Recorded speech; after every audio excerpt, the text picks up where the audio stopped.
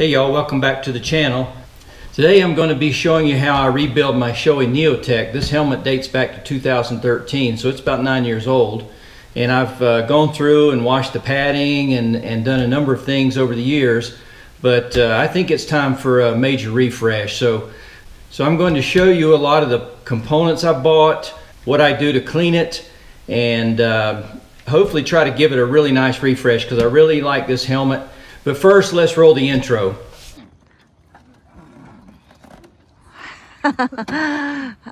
It's too cold in the early morning. Okay, baby cake.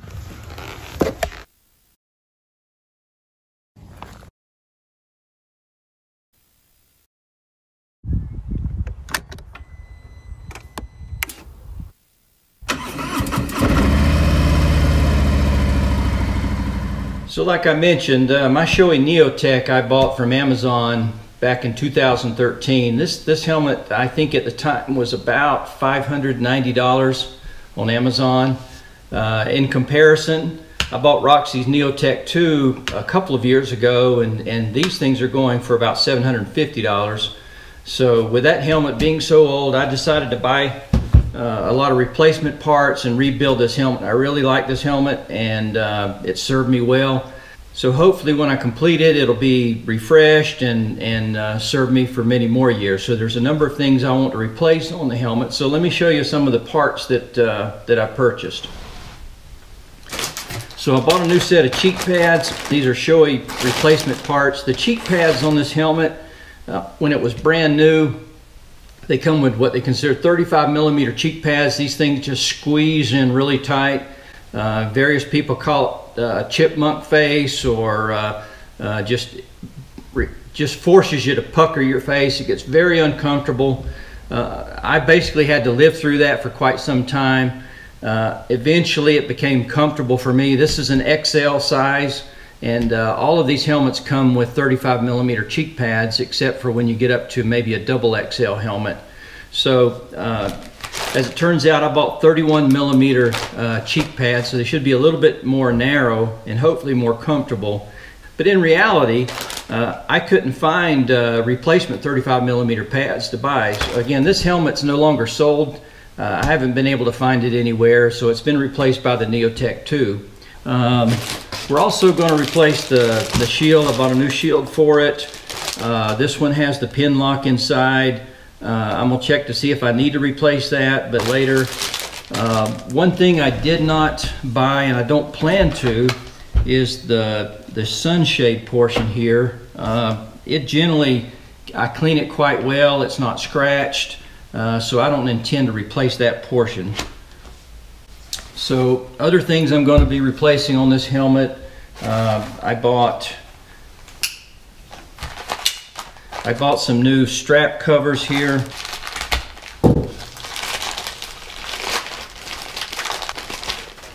So these are padded pieces, and again, I've taken all this padding out over the years. I've washed it, soapy water, let it dry, replaced it. And so again, after 9 years, I think it's time for something new. So these are new strap padded covers here, right here. We've got one thing I did decide to upgrade that's not currently on my Neotec, but does come on the Shoei Neotec II, is a different type of latching system for the chin strap.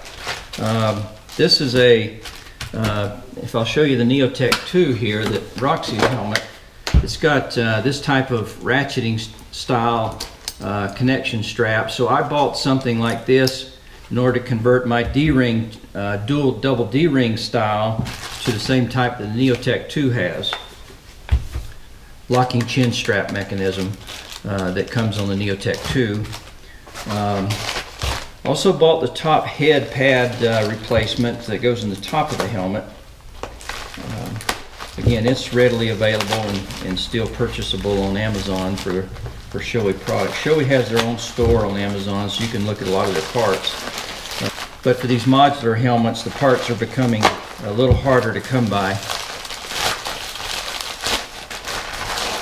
Okay, so this is the new padding goes in the top of the helmet. from Shoei, again, replacement parts. I'm going to install that. And so I think that's all the parts I have. Again, the other thing I might do is I'm going to clean this thing. I've got, I may have to take a look and reattach some of my SENA components on the inside. Now this is the Harley brand because I needed it for my Harley style. It's the Harley logoed SENA headset that we bought so that we could use our wireless capability with the Harley infotainment system. Okay, so let's get started on some of this replacement work. Alright, so the first thing I'm going to do is probably pop out these cheek pads. They are installed with little white snaps. There's 3 white snaps here, so they come out quite easily. The other thing too is they come back here on the bottom and they slide in and snap in place on the back of the helmet. And these just come out. And so now as far as the top padding that comes in the head, this piece, start in the back here and pop this out. Again, the same little white type snaps.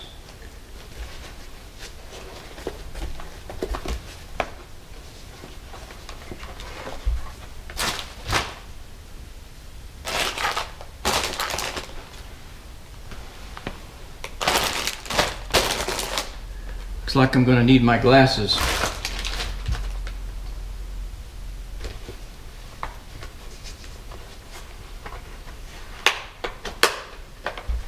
Right.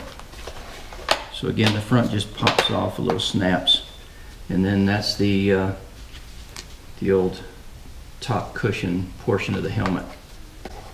So again, it's been washed multiple times. You can see the logo is quite worn out.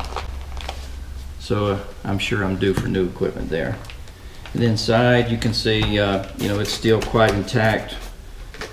So these chin strap pads, they have little snaps on the outside. Again, just pop that snap off, and then these just slide off.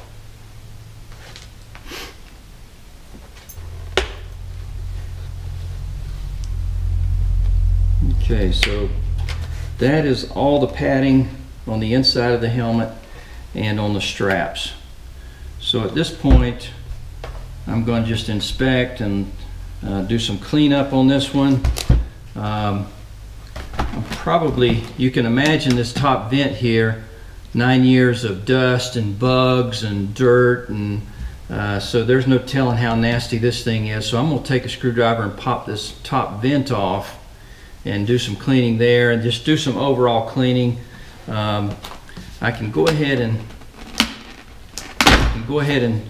pop this front screen off while I'm at it. There's a little spring-loaded part here that you just pull down on. That releases the little piece that allows that just to pop out. And likewise, we'll do the other side. Again, we'll just pull that spring-loaded piece out, and then this piece just pops out. Okay, so that's the old windshield. Now I have replaced this once before. These are, you know, $50, $60, so I hate to. So I'll be putting in the second one in the life of 9 years. Again, this thing's quite grody. So those are all the old parts: windshield, pin lock, cheek pads, and the straps, strap pads. Let's take a small screwdriver and see about popping this top cover off, and we'll see how grody it looks. It's pretty well scratched up, but there's no need in me trying to add to those scratches, so I'm going to use a little putty knife to try to pry that piece up and pop it off. And again, try not to introduce any more scratches than are already there.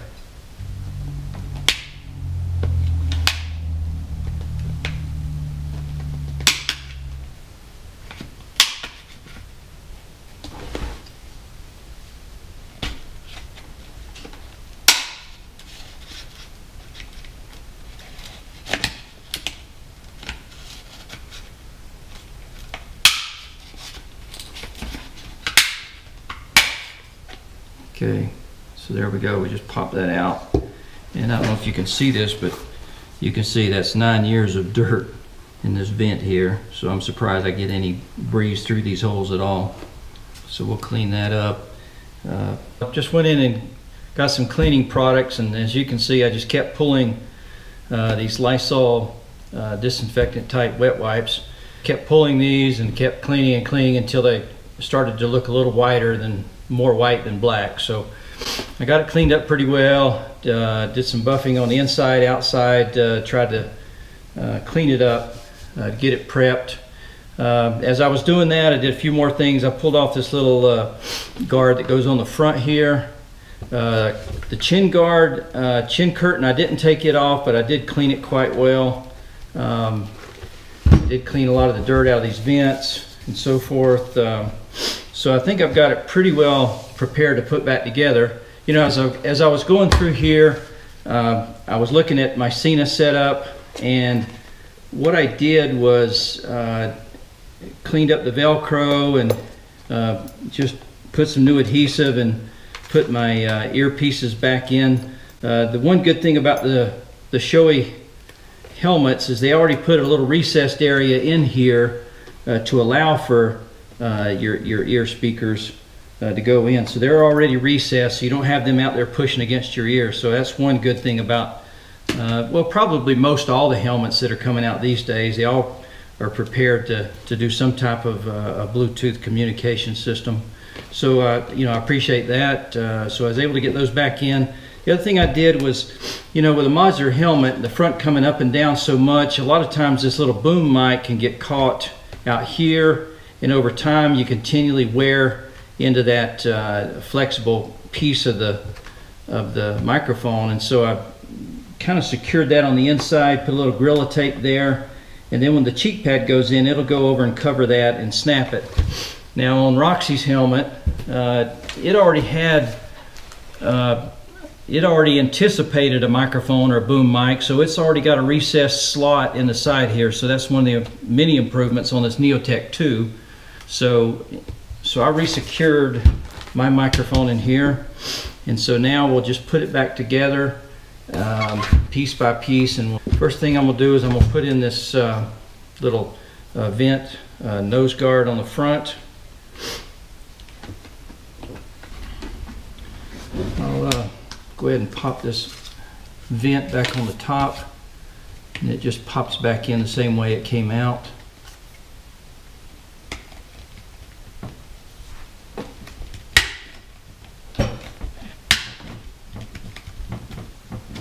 There, this pop it just kind of press the snaps back in, and then it just moves forward and backward to open the vents.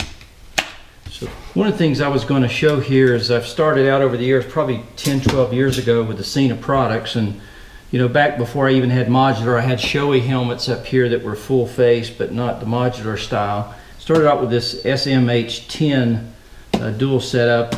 It served well.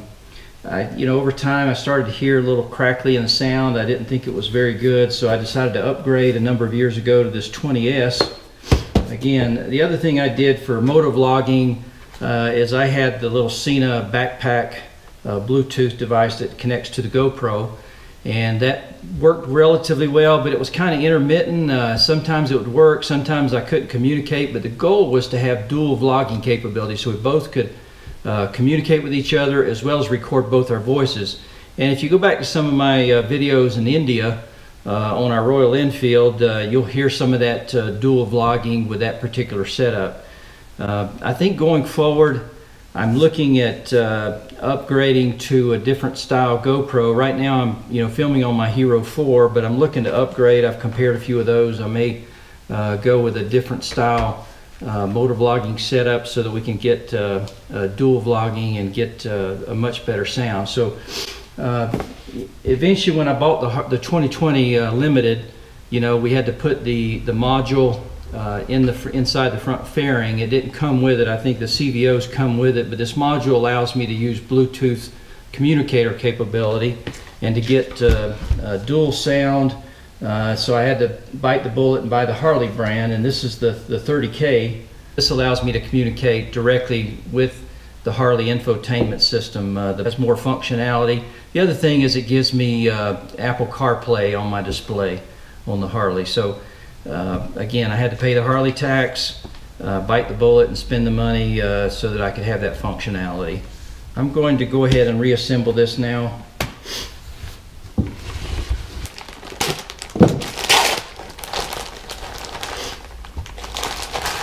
So those are the cheek pads, the upper pad that goes in the top of the helmet. Replacement piece. So we'll put that in. I'll put this latching piece that matches what's on Roxy's helmet, the new chin strap, quick detach and ratchet style. And then we'll put on these new pads here on the straps here at the end, so we'll do that part as well.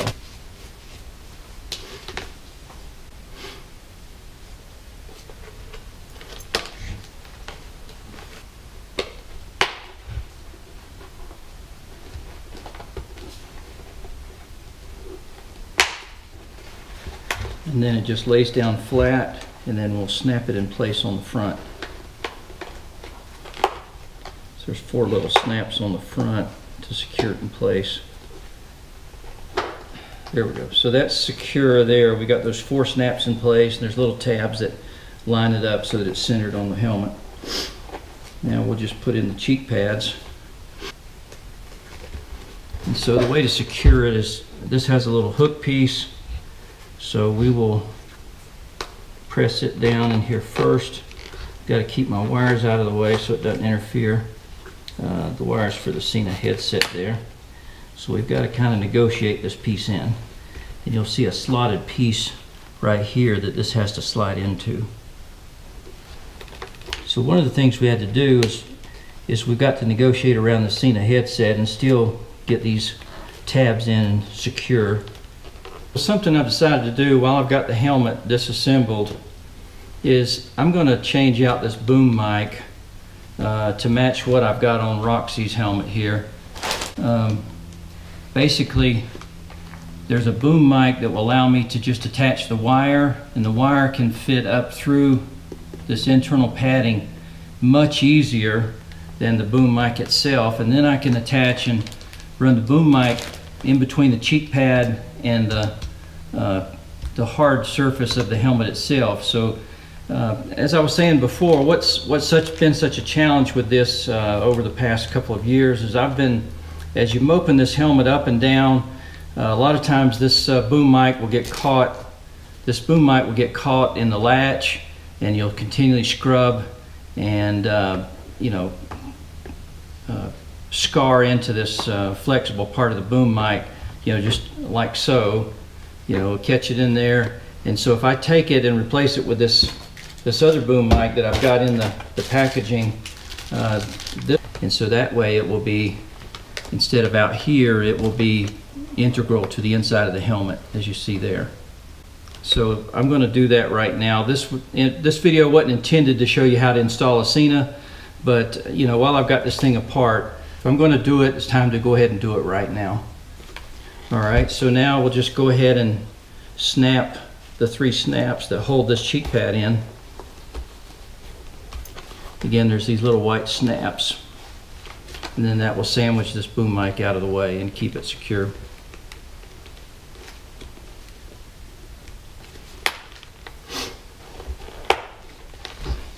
Okay, so that gets the left side cheek pad in place.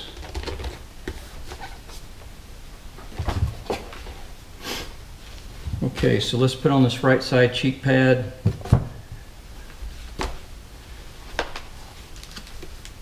Again, we've got a little hook latch here and a little slot that allows us to get pushed in and back so it will secure. And then another slot on the front with a tab to catch it. And then we'll go in and snap the 3 white snaps on the inside as before.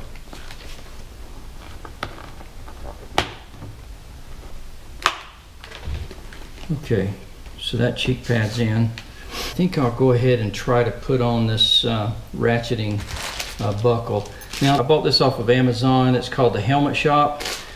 But if you look at this piece and you compare it straight to the Shoei It is absolutely identical. Now I can't do a chemical comparison of the plastic or the metal, but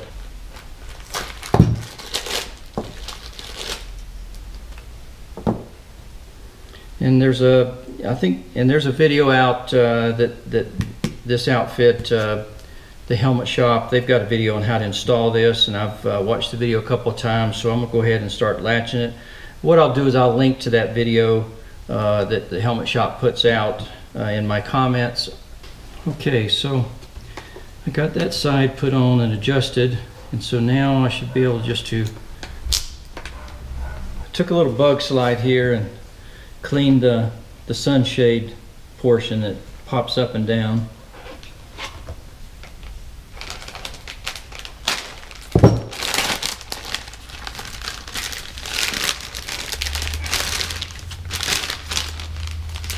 So to get this installed, what we're going to do is start on one side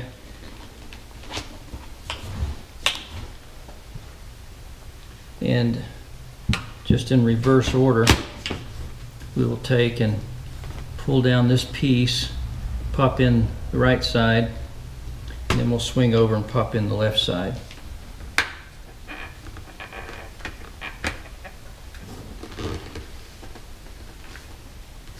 Okay, so here we go with the right side, and then we'll do the same thing over here by pulling down the little spring-loaded lock.